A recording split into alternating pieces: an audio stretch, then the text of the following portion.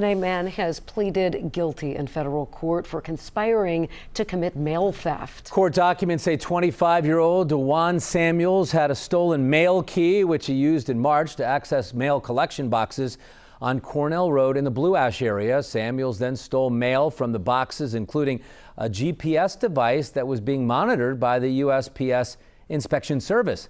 The GPS led investigators led it all the way back to Samuel's home on Republic Avenue. Agents there found a stolen USPS Arrow key, a gun, and several stolen checks. Samuels pleaded guilty today. Prosecutors recommending a 4-year sentence.